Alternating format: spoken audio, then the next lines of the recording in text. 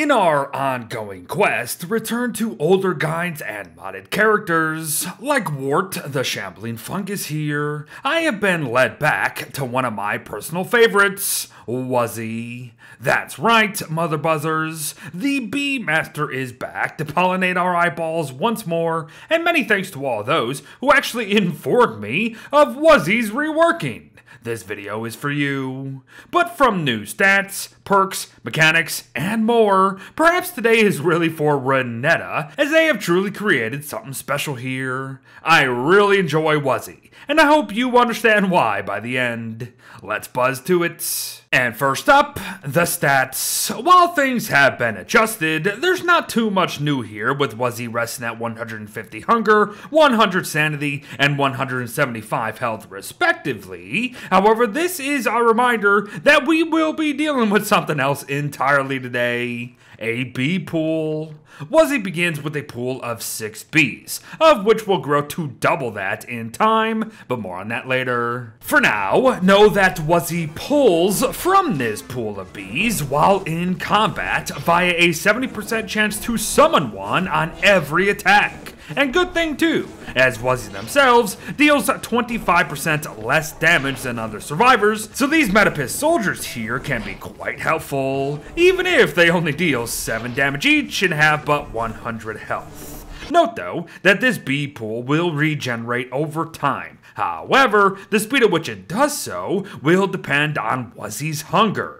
It's nothing too drastic, and as the pool deepens, it actually begins to matter less and less, but is still worthy to understand at the end of the day. Oh, and yes, summoned bees will eventually return to Wuzzy to refill the pool instantly, so don't worry there. Again, more details later. As Wuzzy is more than just a bee master, folks. They are a bee themselves. This means that Wuzzy will not and cannot anger and or disturb killer bees, pissed off spring bees, or even the bees within bee boxes themselves when harvesting honey. Sweet stuff. Wuzzy can also collect pollen from any flower in the game that has a yellow flashing light under itself, and said pollen will regenerate every 2 days within the game. Well, outside of winter that is. For you see, all flowers lose their pollen immediately come the falling of the white stuff. However, wait it out until spring, and suddenly you will have a 50% chance to collect 2 pollen per flower instead. Very, very nice. Even if pollen itself ain't very good for you. That said, eat 10 of the stuff, and Wuzzy themselves will produce a glob of honey right from within their inventory.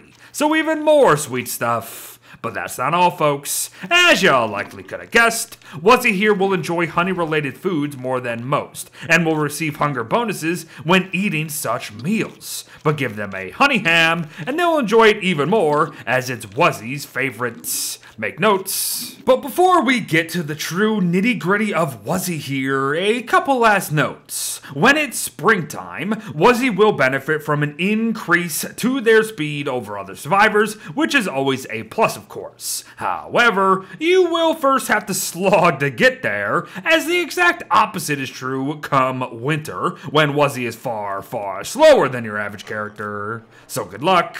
And finally, all is actually not lost, as Wuzzy has a built-in resistance to the cold, and it only gets better the more bees you eventually add into your pool. And yes, it's even better than what you already see happening right here. But how do we deepen our bee pools, and the heck is this thing Wuzzy spawned with, Beard? Well, that is the Metapist Cocoon, which is also craftable if needed. However, you will only ever be able to use 1 per Wuzzy per world, mind you. As placing a cocoon will spawn in a Metapist mother hive, as you can see, and it's going to act as the foundation for literally everything to come. including a lovely additional positive sanity aura when Wuzzy is nearby to one. But a mother hive's main mechanic is to actually spawn Metapus worker bees here, and as their name would suggest, they are merely cooler looking normal bees essentially. But these workers will not fight a single thing no matter what, and will only pollinate flowers in order to store pollen in the hive itself for later use by us or the actual hive itself. As yes, as each minute passes, a mother hive will use 5 to 7 pollen within itself to produce up to 3 honey automatically, and this will go on forever. Oh, and both honey and pollen will never spoil in a mother hive too, by the way. But mother hives will also send out soldiers to protect both itself and Wuzzy if hostiles are nearby, and hives can be upgraded too. At first, it will require 3 honeycombs to do so, which will result in worker bees being more efficient and numerous, while also buffing soldier bees with a 25% damage reduction. Not bad. But use 3 royal jellies to upgrade a hive to level 3 now, and workers will be even better, and soldiers will now heal themselves, other bees, and Wuzzy through combat. So cool. Oh, and each mother hive level will increase your personal bee pool by 1 too, so make note. But now comes the fun stuff. The child hives. Wuzzy can craft a barracks via a crap ton of honey and killer bees specifically, and what this does is increase the mother hive's bee pool by 4, Wuzzy's by 1, and makes the revive timer of bees within the mother hive much faster. It's very basic, but it's very handy, especially early on. And make note, all hives must be placed near a mother hive, so choose your location wisely. But next comes the Metapus Moon Guard hive here, accessible initially via the Celestial Orb specifically, mind you, and at the cost of all that nonsense before you, you will now be able to potentially summon a Moon Guard bee in combat or from the mother hive. Moon Guards draw aggro, have 250 health, gain a 50% damage absorption mechanic come a level 2 mother hive, and can even slow down the movement and attack speeds of whatever hits it if the mother hive is level 3. Oh, and it will eventually cause enough cold damage to freeze things too on top of it all. Cool stuff. The Metapus Mutant Hive is next, and you will need to be at a Celestial Altar in order to first prototype one via Moon Moth Wings, Honeycombs, and some Moon Glass, but once you do and place it near the Mother Hive, you will have a bee that is very quick, can do a poison attack if the Mother Hive is at level 2, which will do damage over time, and will deal more damage to the backs of enemies come Mother Hive level 3. So they're assassin bees, practically. Another new hive is the Metapus Shadow one here, requiring an ancient pseudoscience station, nightmare fuel, thulcite, and more to create. And this thing will spawn shadow bees that can summon spikes to deal area of effect damage, teleport away from danger if struck, but only if the mother hive is level 2, mind you, and will spawn another spike if said hive is level 3. It's pretty neat. And finally, pretty much the most obscure hive out there.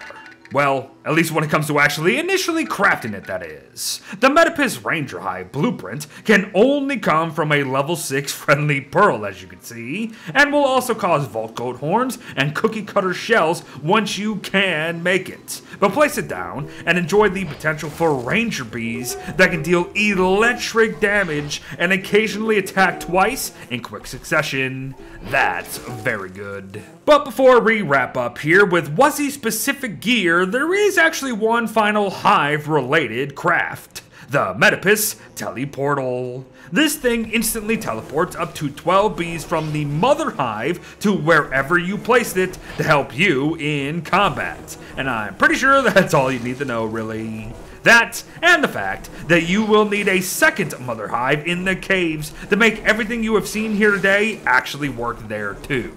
Have fun. But to finish up, the honeysuit and mace. The honeysuit is available immediately and is an armor piece that will grant 55 to 70% protection depending on its spoilage, but is indestructible otherwise, as you can see. Kinda like a handbat. The thing also sets off a health regeneration effect when you get hit, however it only restores health for 3 measly seconds. It will add a bee to Wuzzy's bee pool though, and that's pretty cool. But it can also be placed within a mother hive to not only stop its spoilage, but to refuel the thing. So yeah, it's pretty good.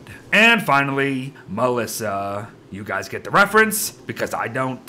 Still, Melissa here will deal 30 damage in the hands of Wuzzy while boosting the damage of any bee summoned by Wuzzy with Melissa in hand. So there you go, buzz off pests. And there you have it, everyone. Wuzzy the Buzzy reworked. Minus their voice and ghost at the end of the day, because Beardo might have forgotten them. But honestly, this revisit only made me like the character even more, so many thanks to Renetta once again for all of their hard work. Buzz, buzz, Motherbuzzers. Thanks for watching, folks. Well wishes to all. Please let me know who and what else needs a revisit, and I'll see you in the next one. Bye-bye.